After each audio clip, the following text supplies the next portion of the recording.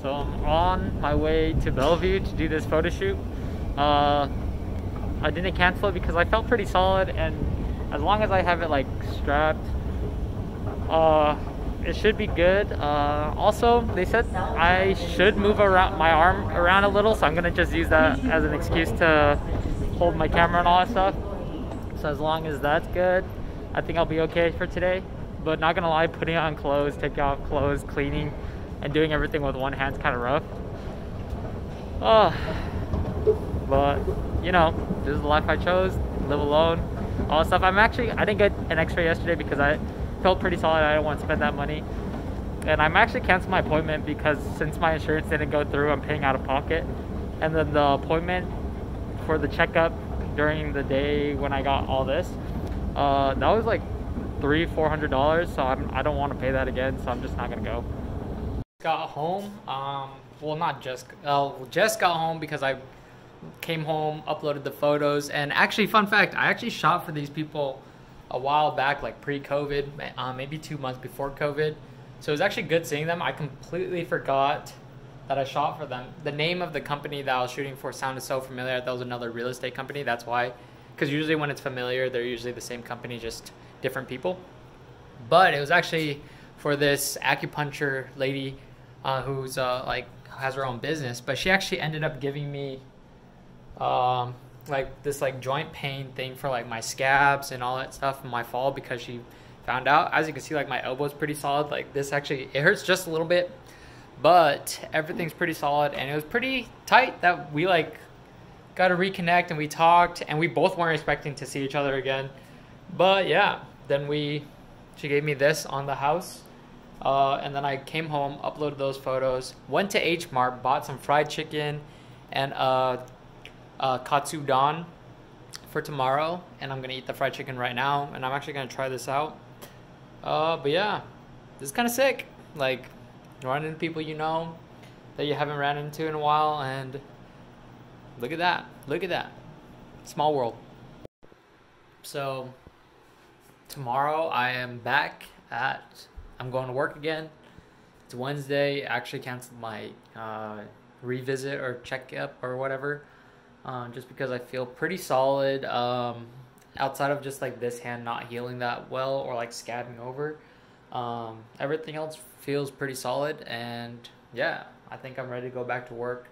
I'll probably wear my brace tomorrow just because there is like a slight pinch if I move it too much.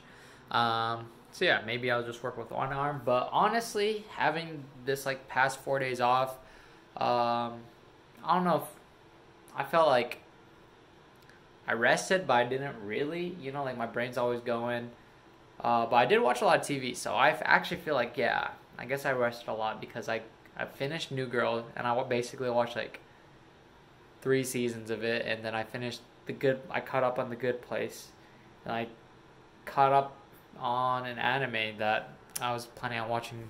But yeah, just watched a lot of TV, so wasn't very productive.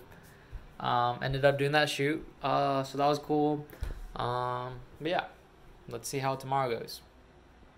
So just got home from my first shift at work, but I think I'm actually gonna use PTO and take off my second shift and the shift tomorrow. So a little update: the Wednesday when I went back to work, after like 3 hours in, my body just started hurting. So I applied for medical leave, like unpaid medical leave, but I got denied,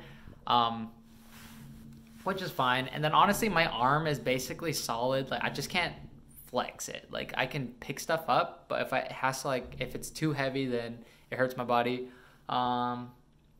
And then my legs hurt more than anything. The bruise on like the side, there wasn't a bruise, and now there's like a giant bruise. But it's kind of like toning down. It's basically better now. But yeah, so my knee really hurts where I scraped it. It feels like that's gonna bruise soon. Like it just hurts putting weight on it. But I found out my PTO, because the plan was not to use PTO because I was gonna save it for Japan. But now that I know that the PTO doesn't roll over for next year, I'm actually just going to use it then. Dang, I have to toss these pumpkins. yeah, so I'm gonna use the PTO for my shift later today, tomorrow, and Monday maybe. But honestly, after that, it should be solid. And yeah, so I guess I get to relax a little bit again. But yeah, I'm actually gonna go down and toss in my ballot because it's been just sitting on my desk for like the past like week. So I just got this hoodie. I got one for me and my sister. This is actually in the girls section of American Eagle.